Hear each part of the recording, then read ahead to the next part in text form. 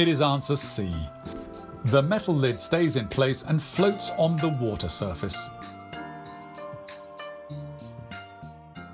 The metal of the lid has a higher density than water. If you put the lid on the water surface, it sinks immediately.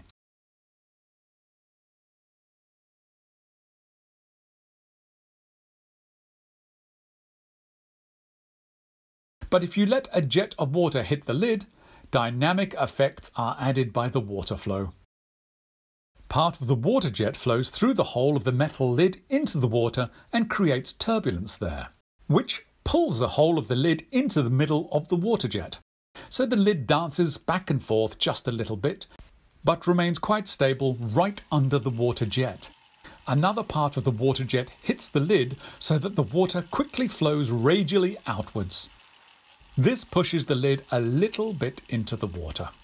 The water flowing quickly on the surface of the lid lowers the pressure on the lid due to the Bernoulli effect, while the regular water pressure prevails on the underside of the lid.